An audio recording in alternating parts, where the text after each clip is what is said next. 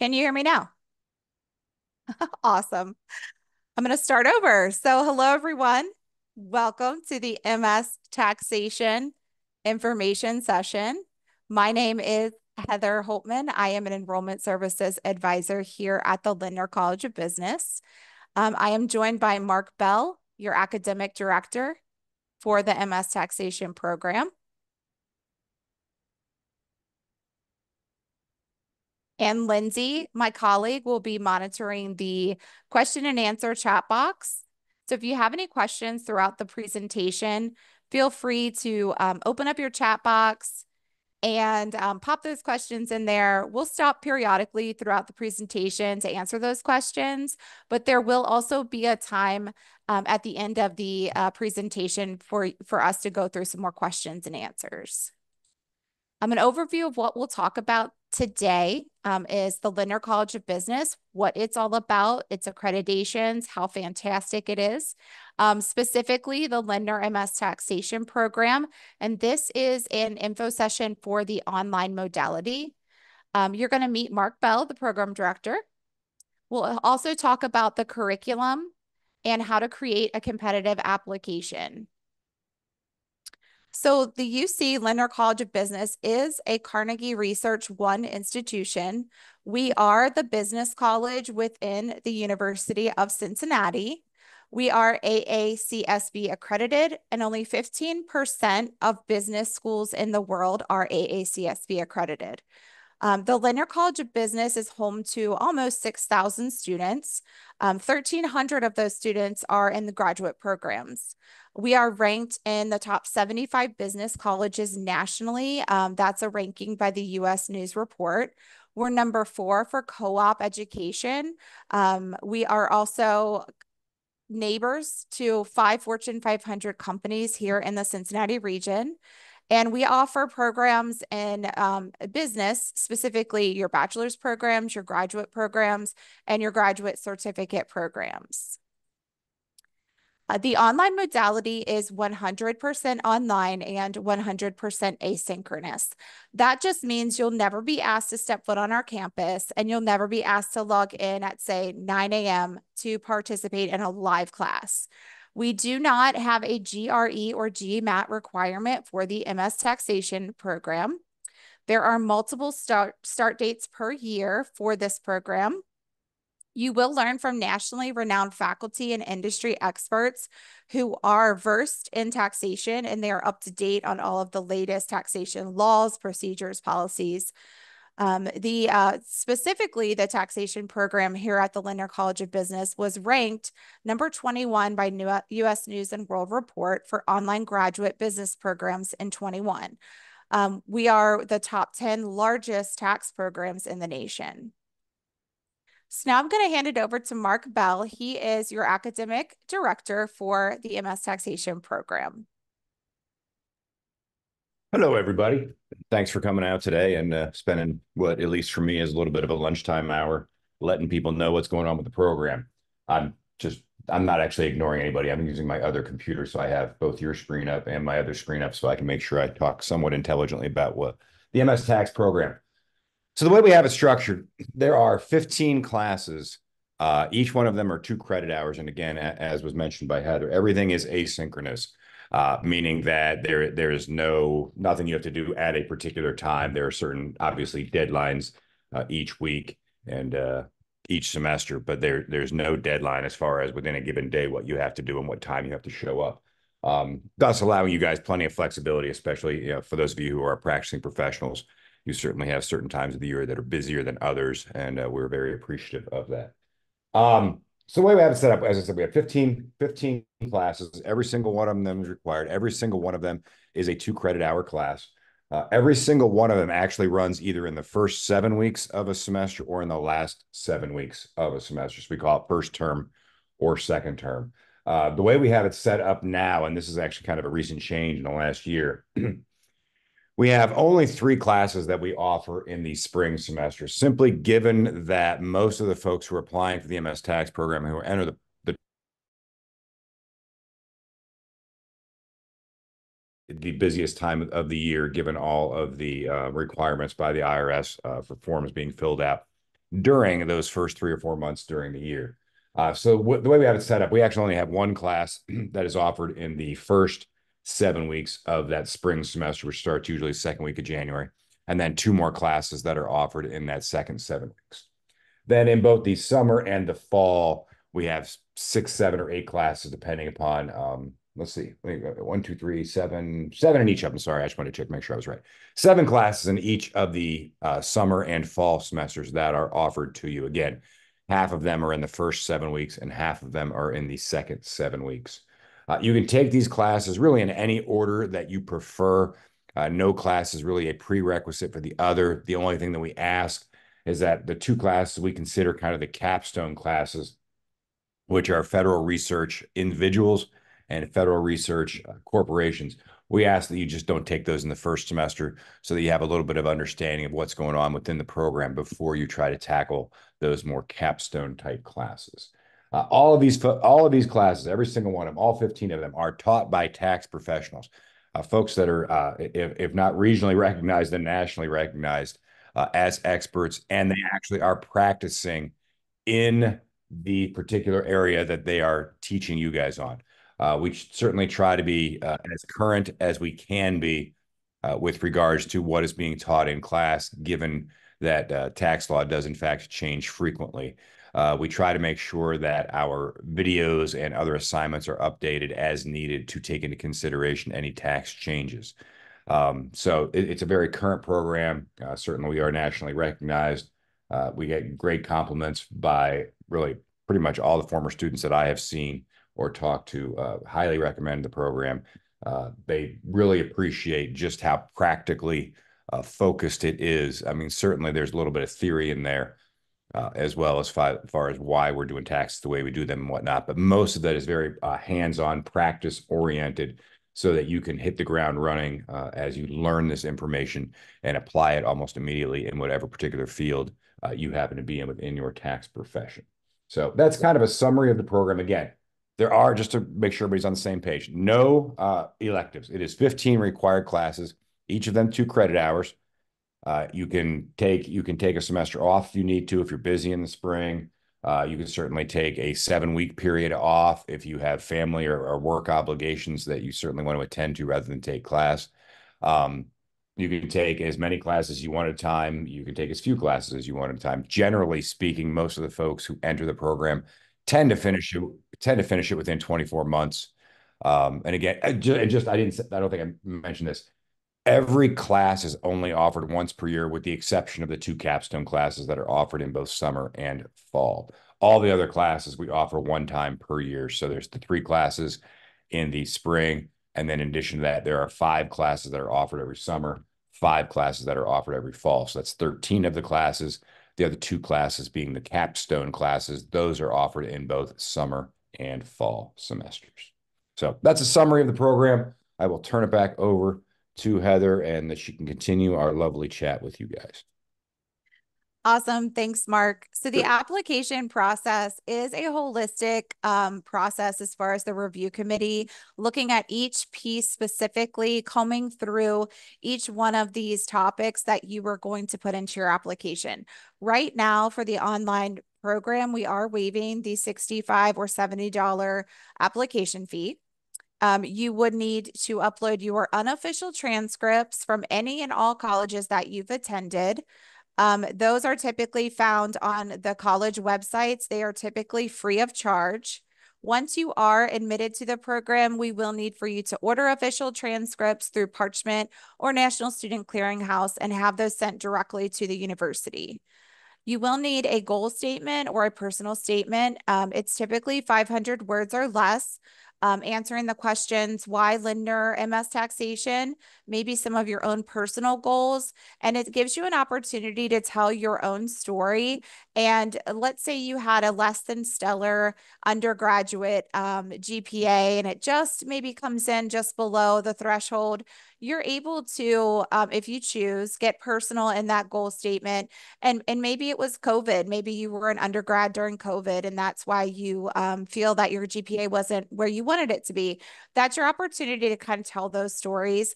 Also include any movement in your career, any accolades, any certificates, licensures, etc. You can highlight that in your goal statement as well.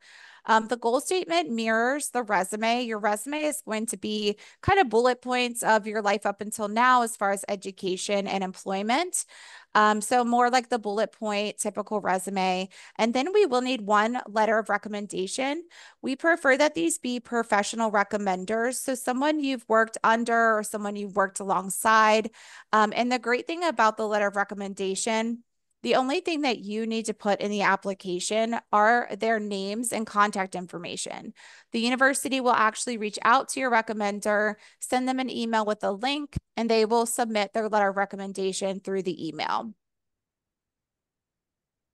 International students, any degree that was earned outside of the United States will need to go through a course-by-course transcripts evaluation. Any NACCES member, we do approve of any NACCES member doing the transcript evaluation. We do prefer WES, or we recommend WES or ECE. You can get a waiver for some of the English exams, such as the TOEFL or the IELTS or Duolingo.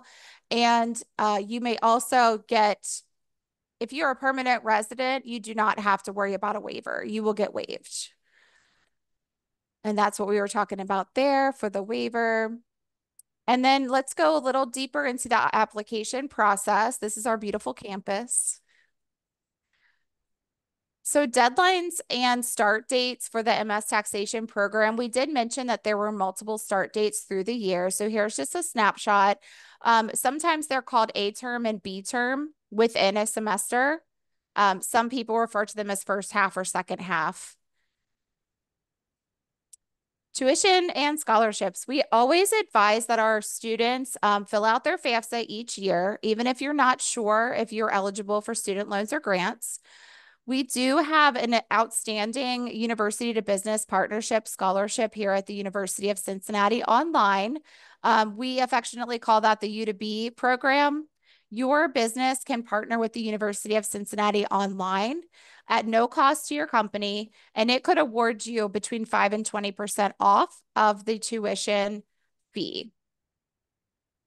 We also recommend that you talk to your current employer about any programs that your company might offer as far as tuition remission. Here's the just 2024 tuition and fees. Typically, you're looking at around $1,100 per credit hour. We have a $15 difference for out-of-state students per credit hour. And now we'll jump into the chat, or if anybody has any questions, they would like to unmute their microphone, you're able to ask questions that way as well.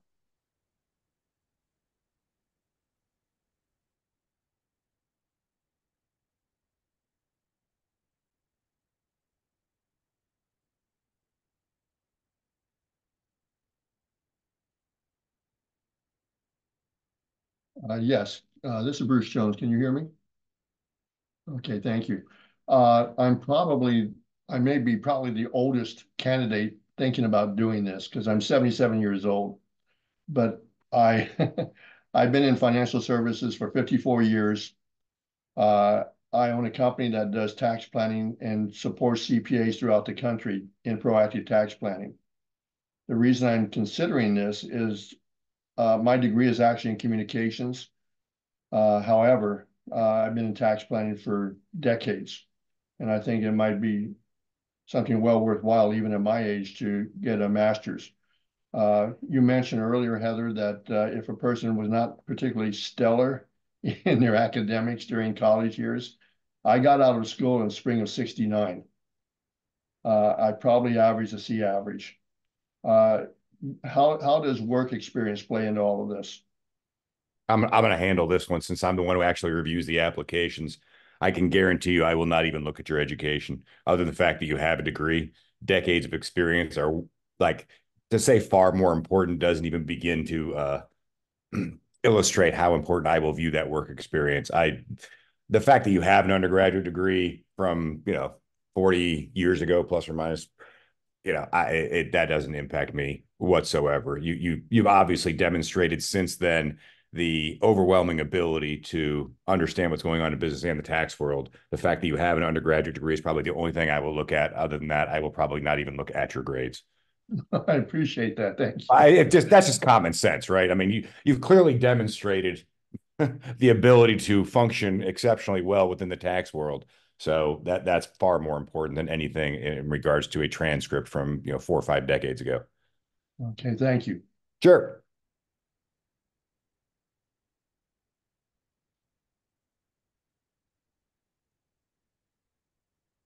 Any other questions? These tax people, they're all so quiet. I have a question. My name's Tawana Harris, and I hold a undergraduate degree in information systems. I'm currently in the workforce, but I do not. I'm in the middle of a career change. I work in the banking industry, but I really want to get involved in the corporate taxation side of things. I have experience doing individual taxation, but I'm trying to transition to the corporate side. My question is, what kind of relationships do you guys have with, um, the corporate firms such as Deloitte or PricewaterhouseCoopers that may offer certain externship opportunities or internships for the master's program? Do you guys kind of have relationships with those firms to kind of like not ensure, but kind of foster um, employment upon graduation? Typically speaking, our master's students are already employed. We don't spend, I'll be very, very blunt. Historically, we haven't spent a lot of time worrying about placement of master's students, not because we don't care about it, but simply because there hasn't been the demand to help as far as placing those students.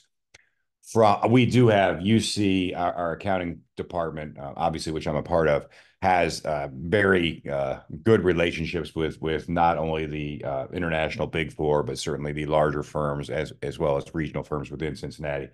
If that is something that is of interest to a student, it is very simple for me to make sure I contact our folks over on the recruiting side and make sure they have a copy of your resume so that they can reach out to you to try to help work with you to try to set up interviews and whatnot with those firms. That's not an issue at all. It's not something we historically have had to spend a lot of time doing because it's just not something that's in demand of the program. But certainly within the accounting department, that is something that is very readily available for us to help you out with. Yeah, I'll chime in too. We do offer what's called Handshake, and that is going to connect you with people that are hiring in your field. You will also get a LinkedIn profile opportunity through being a student here at the University of Cincinnati, which will also help you connect to people who are looking for actual employees. And then it will also allow you to look for who's hiring. So those are a couple things. There's also a job counseling department that we will set you up with. And I think that you will be assigned a person, one counselor per one student. So it's kind of a 1-to-1 ratio. And we kind of call that the white glove service here at UCO. So all of those will be accessible to you once you are a student here at UC. Great, thank you. Sure.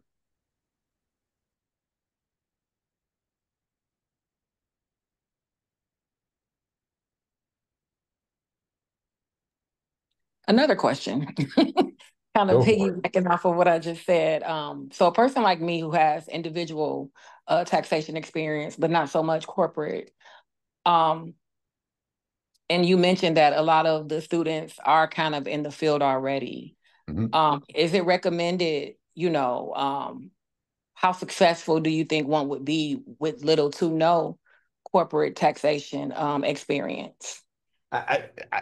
I want to. I like to see a business degree from an undergrad perspective. Certainly, the fact that you've mentioned already that you have experience at least doing the individual tax stuff. The program is set up to try to hopefully get you prepared upon graduation. We certainly have. I mean, I'm looking over my other computer here because that's where I have all my classes sitting up here. We have the first class we have we have corporate tax, life cycle strategies. There's corporate tax attributes and operations. There's corporate tax formation and structure. There's consolidated tax. So pretty much we try to cover everything that you're going to need if that's the career path that you so choose. So experience on the corporate tax side isn't necessarily required from the front end.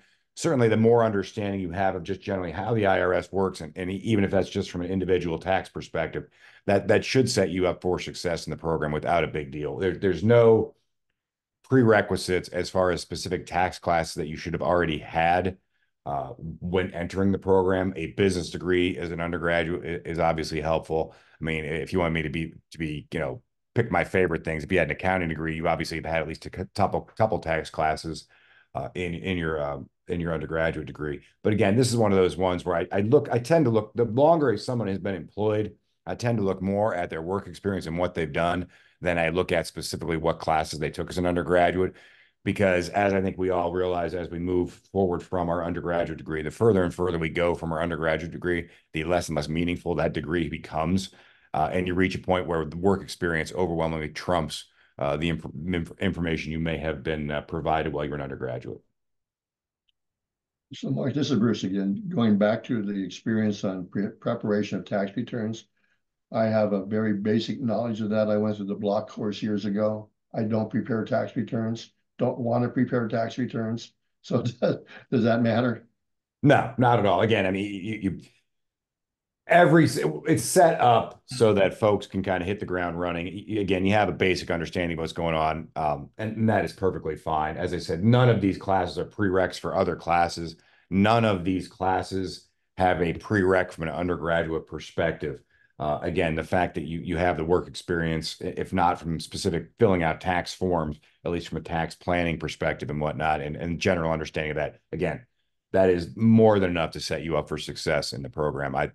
That doesn't even concern me. And there are folks out there that have done nothing but individual tax returns and get in the program because they want to go corporate. There are folks who've gone corporate, want to start their own business and probably focus more on the individual side. And both of those situations, as well as yours, they are the situations that we want to try to help you with as far as making sure you are successful in earning that degree and then setting yourself up for success as you go forward. Thank you. Sure.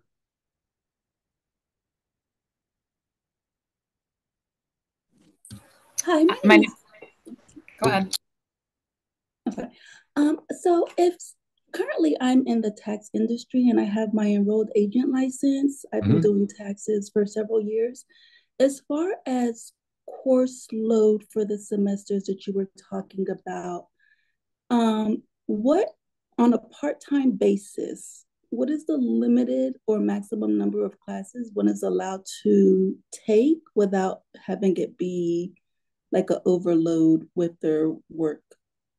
I hate to give anybody an absolute number on that as far as minimum and maximum, because certainly how much you can handle is certainly case dependent. Every individual handles stress differently and has different work stresses and family stresses in their lives. So I hate to say that. I mean, at most you could actually you could finish this program in a year. What that would mean is that you would end up taking 4 classes part-time for 7 weeks in the summer, and then another 3 in the back half of the summer. To me, that would be too much unless that was the only thing you were doing to set yourself up for a complete career change. Normally, our students, as I say, take about 24 months, which means they're taking 1 to 2 classes per 7-week term. And again, that's why we have it set up in the spring where there's only 3 classes that are offered, because we know that if we offered more courses than that, it's going to take folks even longer to get through that program, simply because most folks who are at least remotely, in the tax world are incredibly busy during that January through March or April timeframe. So I don't want to give you a number as to the maximum that you can take. Certainly that's individually driven rather than, something that we would drive. I always recommend folks, I always like to have folks at least take a class every 7 weeks. If they need to take a 7-week time frame off for whatever reason, that is certainly understandable. But that's at least it keeps you going in the program and keeps advancing you towards matriculation there, hopefully again within that 24, or if not that, at least 36 months. So is it safe to say that people can actually take spring semester off and those classes are still offered in the fall and the summer? No. If you take a spring off, you will ultimately have to pick up those classes in the spring. There are those 3 classes that are offered. And again, we tried to set it up where there's one class that's offered in the first 7 weeks of the spring, which is again, January 15th through end of February, plus or minus. That's individual tax planning. The 2 courses that are set up for the second term in the spring semester there's a corporate tax life strategies and an IRS practice and procedure class that we offer as well. Those will have to be taken in that spring term. But again, you could set it up where you take just one 7 weeks and one the next 7 weeks. And from my personal perspective and what I know about teaching classes, taking one class should not be too onerous for anybody. We don't have a size of the program. We roughly run a program that's about 75 students plus or minus given a semester. We don't have that critical mass that would be necessary for us to offer each of these classes 2 and 3 times a year. We need 200 people in the program to do something like that. And that's something we've chosen not to do at this point. We've kept the program a little smaller, a little more intimate, to make sure that we have a good handling of each individual student in our program. Hello, can I ask a question quickly? Nope, you're out of questions. You get no more. Yeah, shoot. Forgive me if I joined a little bit late and if there's some background noise. I'm on my lunch break, but I'm currently a senior associate at one of the big 4. Yep. Working in tax. My education is in finance and accounting. The caveat is, I think you guys touched on it a little bit. I had circumstances during my undergrad that didn't allow me to have the most stellar grades, much less than my capability level. How would you suggest someone in my position sort of position themselves to be shown in the best light when we apply? Again, you certainly have that work experience working in the big 4, which certainly is. If you got hired by the big 4, they've seen the capability that you have. I could certainly look at your resume and see, what you've undertaken since you've been in the big 4. And in your case, between that experience and looking at your resume, as well as taking a look at the recommendation or multiple recommendations that you get, that again is something that is far more indicative of who you are and your capability than what you could do when you were 18, 19, 20 years old. I agree. And thank you. Thank you. Sure.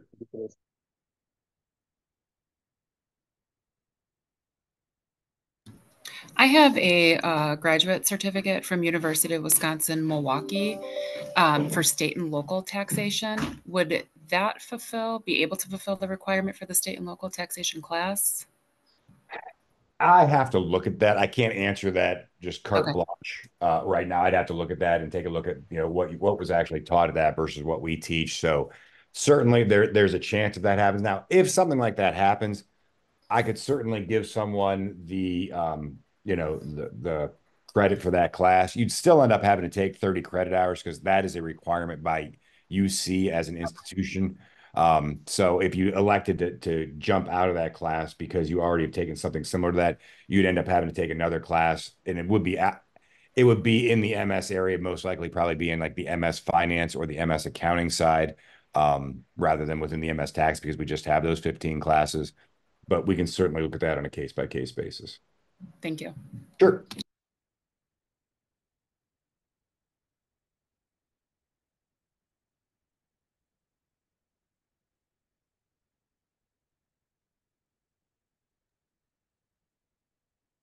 Any other questions?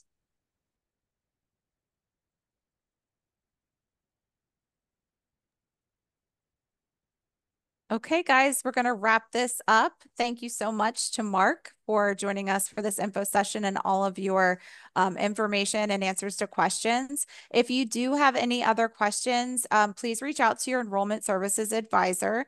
You should all be getting a recording of this info session so you can kind of refer back to specific things.